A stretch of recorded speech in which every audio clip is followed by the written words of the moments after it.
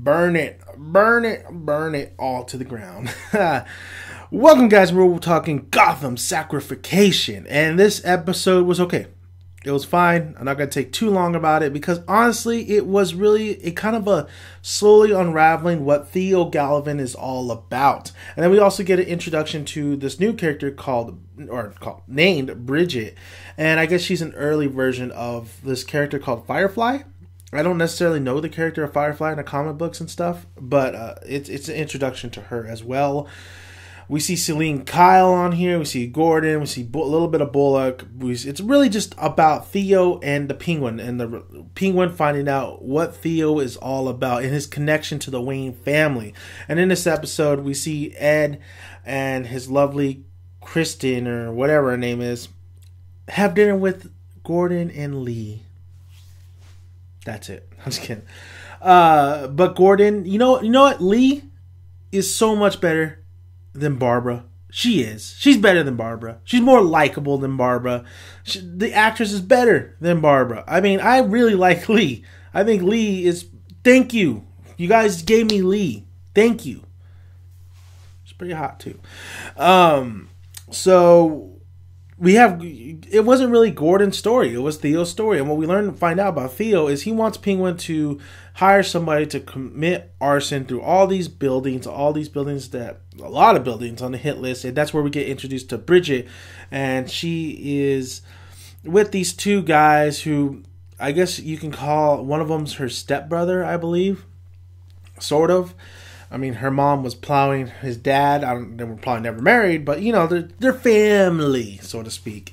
And in this episode, basically, they commit, Penguin hires them, or Butch hires them. I like Butch. I really do like Butch, and that's one of the characters I do enjoy as well. Well, Butch has Selena help him track down these guys who were loyal to fish, but now they're just loyal to money. And they go commit arson. They have Bridget, who is just a sweet, innocent young girl, like a Cinderella story. They have her commit these crimes, or help them commit these crimes. And you're starting the evolution of this new villainess called, I believe, Firefly. So Selena and Bridget have definitely a connection. They knew each other from the past, and Selena cares for her and tries to help her out. At one point, Bridget gets caught, and her family just ditches her, and she has to pretty much just with the flamethrower just try to get Gordon Bullock off her back, and she even lights a cop on fire who ends up dying. But she escapes by the help of Selene Kyle, and you know what? That was like, come on, she would have never escaped. The cops in Gotham don't know how to do the job. Anyway.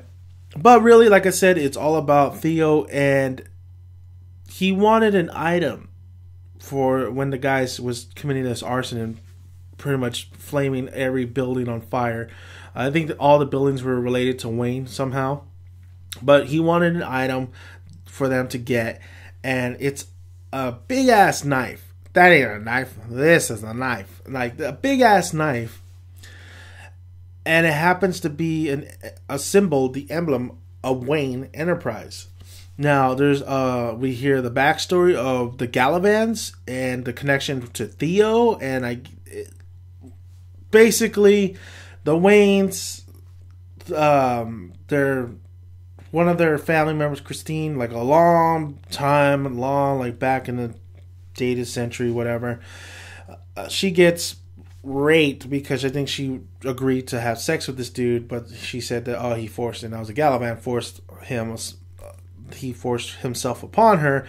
So they cut off his arm. They banished Gallivan. They just totally destroyed the Gallivan family reputation, this and that. So basically, Theo is out for blood revenge. It's a bloodline kind of revenge. That he wants to get back at the Waynes. He wants to take over Gotham City. He wants to make a name for himself. Blah, blah, blah, blah. We all heard the story before. Anyway, did you know that Penguin just cut off Butch's hand?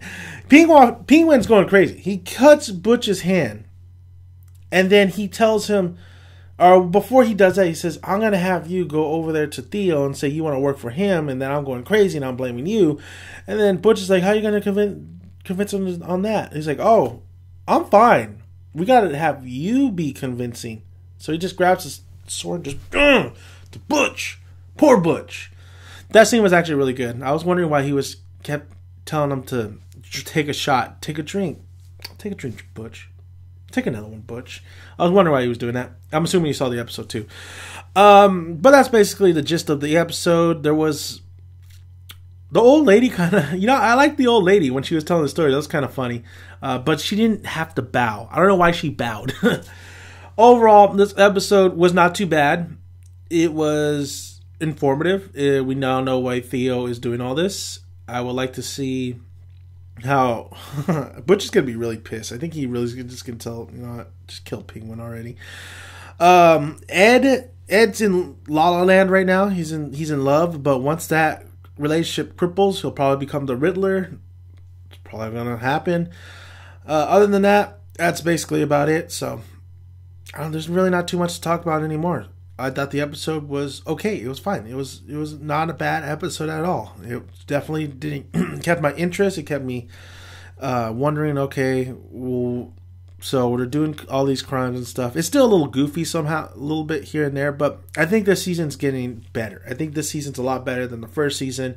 I think they definitely found their footing, and they know they have a plan, so to speak. They have a plan and they have a goal on what they want to accomplish. So far, not too bad with Gotham Season 2. It's still not very good, but it's not the worst ever. So we'll see you next episode. Thank you guys for listening on Dan Manic Down Sutton. Please subscribe. Just hit that subscribe button. It bring a smile to my face. Comment below. We'd love to hear your guys' thoughts. And like the video, well, if you like it. And go check out my Star Wars reaction video because it was awesome. Bye, guys.